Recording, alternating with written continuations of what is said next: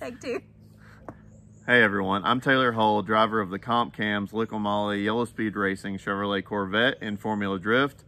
Beside me is my wife, Tamarah Hull, also my spotter, general life manager, person who tells me I'm doing wrong at the racetrack. AKA the boss. Yep.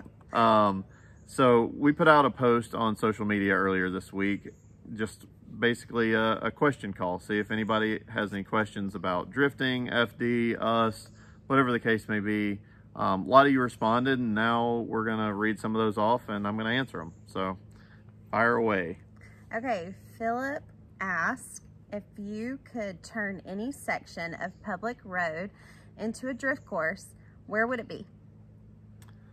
I'm assuming you're going to mean that we can shut the roads down. And if we're going to get to shut the roads down, I'm not going drifting on them, believe it or not. I'm going to shut down a few certain highways between the Red Ball Garage in Manhattan, New York, and the Portofino Inn in Redondo Beach, California. And we're going to do a unimpeded cannonball and really go after that record. We're coming for you, Arnie. Although our car probably wouldn't make it, but... oh, Arnie's my friend. Yeah, at no point did he ever exceed 196 miles an hour on his run, so we'll see if we can do that. Yeah. All right, Sean asks, what does a typical weekend of drifting cost at the FD level? So... a whole lot. It's a lot. I'll answer it this way. There's a few teams out there, and we'd like to be one of those at some point also, that rent cars, and that could be for people that don't have their own. They could be a situation where people get to the track and break their car on Thursday. But in general, depending on the team, that's going to cost somewhere in the ballpark of $10,000. So that's kind of a good benchmark for what a FD weekend would cost. By the time you figure your depreciation on the car, tires, fuel in the truck, hotels, the whole thing to get there, it's a lot. It could be more if you're like Taylor and blow a motor. Yeah, if you puke a motor or shed all the body panels off your car, someone crashes into you and runs over your like brand new bumper. Nate.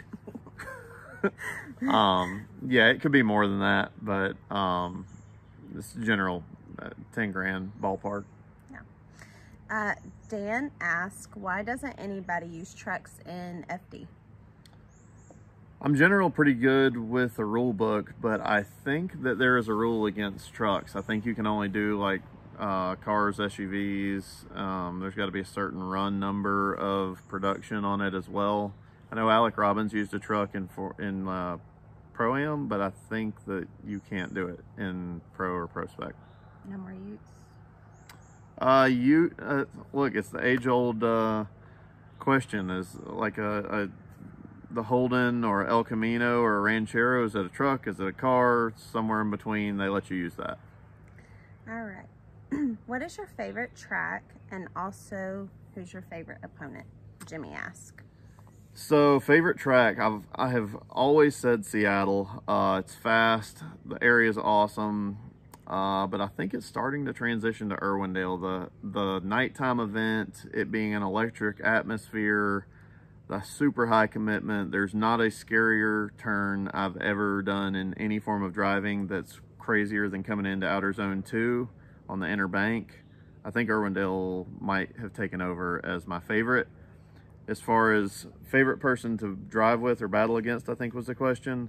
I might have to go with my buddy with the mullet that now lives in Florida, Rad Dan Burkett. Yeah, we love the Burketts. Sorry, Dan, Renee's my favorite. We came into FD at the same time in Pro 2, so we went through a lot of the same hurdles and have sort of come out on the other side. We're both scratching and clawing and fighting, trying to make our way to the top, but we're getting there. All right, Chris, he wants to... It's fine, I got bees flying around me too.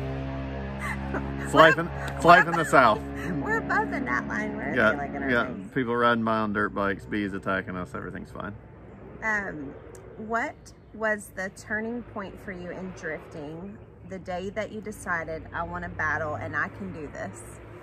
The day I sold all my oval track racing stuff to buy a drift car, and I had never drifted before. It was that day. I can't As fun as drifting is, and I think there's nothing wrong with doing it just for fun, that's not me. That's not who I am. I'm competitive. I've got to go and do and push as hard as I possibly can. Push me, push the car, push the team. So the day I got it, I knew I needed to battle. I'd never thought that I'd be doing it in pro, but me neither. But I knew I had to battle. Yeah, I've got a whole family full of competitive people. How exactly, Shane wants to know, how exactly are your points scored and what would be considered a perfect chase? So perfect score, basically you're graded in 3 different areas: line, angle, and style. Style being the most objective of them all. Style is basically your overall throttle commitment, how good your initiation looks, and then what they call X factors, which is in general just how dangerous and committed the overall run looks. Angle is exactly what it sounds like, how sideways the car is throughout the entire course, and line is where you place your car on the course. There's a predetermined area that the judges put out where they want your car to be. On an oval track like this coming up track not at Irwindale, we're going to Orlando, not Irwindale, I'm getting ahead of myself. They want you right up on the outside of the bank. There's an inner clip coming down off the bank, another inner clip across the center portion of the racetrack, and then another outer zone to finish. They want you right exactly, tire on the line and front bumper on the inside clips everywhere you go, and that'll get you a perfect line score. A perfect chase is basically putting your car right, or putting your front tire right behind the lead car's front tire and keeping it there the entire time, other than when you transition, you back off, leave just enough room for that car to transition, then right back on their door, just like that. And if you just do that the entire time, you win every time. Easy as that. That easy, huh? That easy. All right. Austin wants to know, if drifting wasn't a thing, what would your next best competitive sport be? It's swimming, right? I did once swim. There's probably still a photo or two of me in a Speedo flying around that nobody would ever want to see. I was in 7th grade, so I quickly learned that I didn't have the equipment to do that. I don't want to see that. If I was to do something other than drifting, it would probably be oval track racing. I still have a pro truck that I dabble in oval stuff with. There's other things I'd like to do, like off-road racing and road course racing. Obviously I do the cannonball style events, so it's going to have tires on it, whatever it is. Something to do with cars. I'm just competitive. And I would prefer that it finishes with a flag. Yes, she much prefers the clear-cut winner that nobody can really dispute. It's hard to argue with. Yeah. Well, our friend Jared Pink wants to know, who is your favorite Drift University student and why is it me? Obviously it's Jared. And seriously though, how do you find it best to present your race program to sponsors, and does your sponsor deck use viewership from the Formula D ratings? So 2 parts to that. Jared Pink, another prominent YouTuber. If you haven't already watched his stuff, go on Wrench Every Day. He runs that channel. Really great content. Jared came and did our school with us. So if you don't know already, Tamarah and I own and operate Drift University, which is a school that anybody at any skill level can come to. You can bring your own car, you can rent one from us. If you've never drifted, you know, we've had people that are 13, 14 years old that have never driven a manual transmission come, and we've had people that compete in Pro-Am and clutch kickers come, and everything in between. So if you've ever thought about wanting to learn how to drift or want to elevate your drift game, we can do that. As far as Jared's question, the deck and how we approach sponsors, yes, we use those analytics that Formula Drift provides. That's the demographics, the viewership, all those type of things. We put that in a PDF proposal and we send that out to our potential sponsors, and that's how we get the information about who we are, what we can offer, and yeah, that's kind of how it goes. Yeah, and if he can teach our 15-year-old to drive a manual in a day and drift in a day, he can teach you. Sign up. That's right. All right. West Virginia Pork Chop wants to know, how do you get grip in the car when it's sliding? So there's a couple things you can do when the car is actually sideways to get grip back in it. The easiest one probably is let off the gas. The more on throttle you are, the faster your wheel speed's going to be, and to some degree the less grip you're going to have. So if you back out of the throttle, the tires slow down and the tires start to catch up with the actual speed of the car, and it'll pull some grip back into it. You can also use some left foot brake. That'll help get grip back into it. And the last thing you can do is pull a little bit of angle out of the car, and that will help gain grip as well. If you're talking about what sort of adjustments you can make between runs to get grip in the car, we're fortunate to be on GT Radials this year, and those tires make so much grip naturally. We don't have to run super low air pressure, but running lower air pressure will gain grip. Our Yellowspeed coilovers are super responsive to adjustments, so there's a lot of times when we're going in there and adjusting the dampening, either stiffer or softer, to play with the grip levels as well. You can do things like adjust the rear toe. That will change the grip level. You can take rear toe out and get it more even, and that will have less grip in the car. Nice plug there. That's right. Thanks, GT and Yellowspeed, for all the love. We appreciate you. Another friend of ours. We have another friend on here. We have friends, believe it or not. According to Facebook or Instagram, you wouldn't think so, right? Anytime Taylor hits the track. What are the lottery numbers? 82. 24. 3. 29. Is there got to be one more? Is it 5? Where's 29? My birthday? Oh.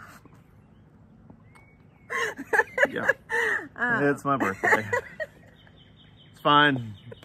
Just go with 1. That's where we'll finish in Orlando. We have lots. Next question. Keith says, what got you into drifting as a motorsport? I was already doing asphalt oval track racing. Started realizing that was getting outrageously expensive, so why would I not get into something that you spend thousands of dollars burning up 20 or 30 tires in a day? But no, really, I had some friends in high school that were into drifting, and I kind of got burnt out on the oval track thing, so I sold everything I had and bought a drift car. Watched it enough times, got to be a fan. Really following FD closely in like 2011. Dai Yoshihara was my favorite driver. Watched him win the championship that year and really got hooked. Yeah, I think you called me from work one day and Taylor was like, I think I'm buying a drift car. I'm like, what are you talking about? And then Thursday we had a drift car, and almost 10 years later, here we are. Yeah. You can do it too. You can probably hear deer walking around behind us. I know. All right. Got him. Any tips on getting an FD license and want to go for it but don't know how to start? Yeah, couple things. Get a car. Our school cars are great. Any of them are great cars to start with. Got a Corvette, a Mustang, a E46 BMW, and a 350Z. Any of those would be a great choice. Buy one within your means that you can afford to drive.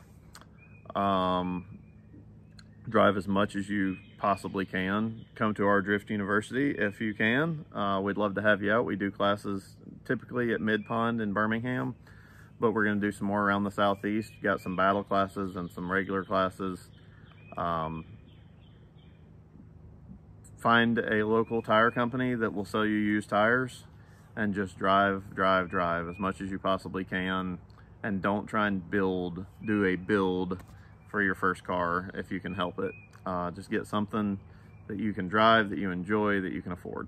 Yep, seat time, seat time, seat time. When are you going to do this is like my favorite question, if the bug doesn't attack me first. When are you going to do the Wrangler blue and yellow inspired livery?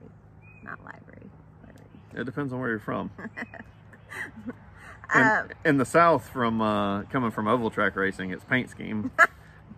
Yeah, livery was a term I'd never heard until we got to drifting. I'm like, people are coming up to me like, what kind of livery are you going to run? I'm like, is that like oil or what is that? But anyway, the blue and yellow Wrangler car is one of my favorite cars that Dale ever drove. When we'll get to run it, I don't know. If Wrangler comes aboard, Mama needs a new pair of jeans, so I'm all about some Wrangler. Wrangler is my favorite jeans. That's what I have on most of the time when I wear pants. Yeah, I don't know.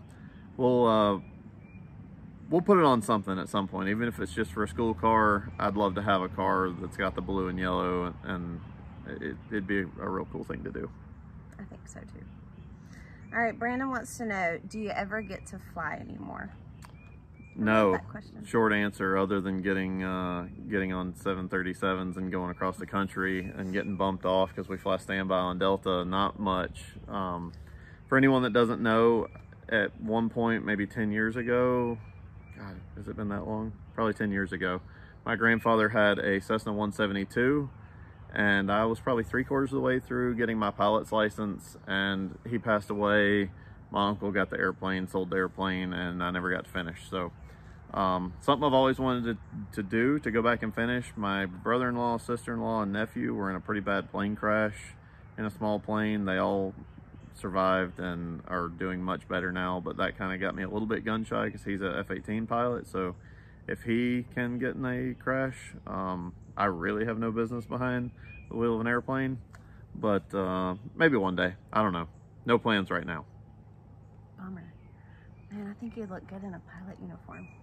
Yeah, you'd think I'd look good at that insurance check you'd collect if I didn't come back. Well, all right. Patrick wants to know, what parts are you absolutely, well, Patrick wants to know what parts are you absolutely getting for free. And I would say, we have some really, really great partners. And when you say free, they're not giving us this for free, right? We're exchanging that, you know, for marketing for them. It is a sponsorship. Like, we understand the value in their product and their services, and the level of support that they provide for our program. So we are so thankful to all of our amazing partners, whether it be something as small as a product sponsorship on up to financial support. We are truly thankful. Yeah, we really don't view anything as free. It's an exchange, and it's a true partnership. So, yeah. Well said. All right. I don't really know how to say this person's Facebook name or Instagram handle, but they are wanting to know, can you do FD for a living, or is it more of a hobby thing? There's a handful of people that do FD as a living. I think of people like Osbo, people like Turk, and even those people do other things on the side as well, I'm sure, for additional income. But the vast majority of people that run in Formula Drift do other things too. You think people like Forsberg, he does a lot of different media outlets and shows and things like that. Yes, he drives and has great partners as well, but there's not many people that just show up with a helmet bag and drive in FD. We all have some other side gig. You know, we both work 7 to 5 jobs and then come back and hustle all night and all day and on the weekends and do what we have to do to make this happen. And just about everybody else does too. Yeah, there's some really hardworking people in Formula Drift, and I think we passed the hobby status a long time ago. When you sacrifice, you know, everything, whether it's our time, our resources, money, we sacrifice and put off starting a family and so many things to chase this dream. So we passed that status a long time ago. No doubt. All right. So what part of Georgia are y'all from? I love y'all. I'll let you say it first. Sonoy. Sonoa. No, it rhymes with boy. It says it on our thing. Rhymes with boy. Sonoy. Look it up, y'all. It's Sonoa. It's a town just below Peachtree City, which is about 40 minutes south of the Atlanta airport. And I call it Sonoa. She calls it Sonoy. Other people call it Sonoya. It's a heated debate around here. I'll never change, even if you prove me wrong.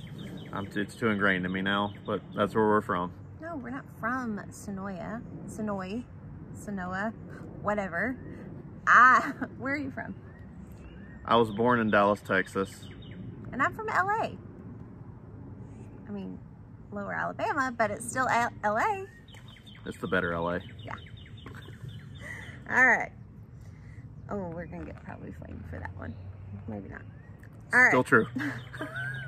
Low Key X wants to know, who do you think is the hardest driver to drive against in FD and why?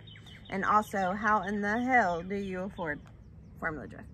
Hardest driver to drive against in FD, I don't look at it like that. It's whoever I'm paired up against and lined up with at that given time in any series I'm running against. I don't think you can look at it in that way. Everybody has good days, everybody has bad days. Everybody has failures on their car and failures in their mind. It happened to me at Road Atlanta last week. So you just put yourself in the mindset of who you're up against right then, what their car is, what that capability can be, and prepare yourself for anything to happen, because it inevitably will. What was the second part of the question? How do we afford FD? Everything I rattled off earlier.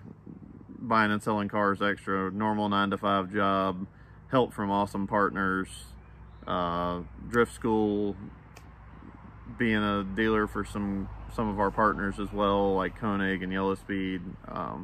Yeah, a lot is how we afford FD. Yeah. We definitely have our hustle game full on game mode for sure. But we truly are partnered with some really great people. And I say it, and I think in almost every Formula Drift Instagram post, go out and buy everything these people make. They are our family, and they are amazing, and they stand by their products and their services. So, yeah. Yes. All right. What's the most expensive part of building an FD car besides the motor, and how much does a car cost to build? You wouldn't think it. The most expensive thing on an FD car, other than the motor, and I'm going to couple together the motor and the transmission and the rear end, all that stuff's really expensive, but it's all the little things that you don't think about. You're going to spend the same amount of money on all that little BS stuff than you will the big stuff all combined. And I'm talking about stuff like wiring and body panels and plumbing and you know, oil and wheels and axles and the wrap and all the little stuff that you just don't think about budgeting. That's the stuff that will really sneak up and get you, because you did not budget for it. How much does a car cost to build? Oh, if you were to just buy everything retail and put it together, even yourself, you're probably somewhere in the ballpark of 100 to 150 grand if I had to bet. Why spend 150 grand on a car? I'd rather not look at the receipts. Denial. We just turn everything in at the end of the year. Denial. Yeah, I don't want to see it. I made the mistake of looking at our tax documents. Normally I just let you do that, and it made me sick. It's a lot. Well, that's it. All right. Well, that was cool. Yeah. So if you have any other questions, leave them in the comments. Maybe we'll do another video like this. Our next video, I think, is going to be one where I'm going to interview Tamarah, and it's basically just going to go through a run. So I'm going to pick one of my qualifying runs because it'll be great footage, and I'll have her break down what she's looking at in that video from a line angle style perspective, you know, basically acting like she would be a judge and what they would be looking for out of the run and what she'd be communicating with me on the radio and telling me how to do better. She's really good at that. So that'll be the next one. It should be really fun. If you haven't already, take a moment to like, comment, subscribe. We'll be doing more of these type of videos. If there is a different type of video that you'd like to see from us, from the car collection, from Drift University, whatever you'd like to see, let us know. And I will be doing some of the videos where we're uploading things the day of. Once we get to FD Orlando, it seems like everybody really is enjoying that part. So I'm looking forward to showing you those. Anything else? Nope, I guess I'm going to be up next. All right. Ask away. We'll see you on the next video. Thank you again, as always. Hello, everyone. I'm Tamarah Hull, driver of the Comp Cams Yellowspeed Racing. That's a mouthful.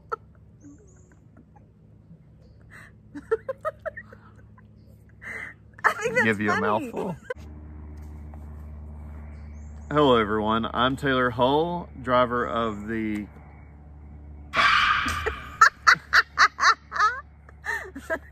Hang on. Got quite a few answers back, or quite a few questions back. And start over, because you like look at me like I'm crazy. What are you talking about? Start over.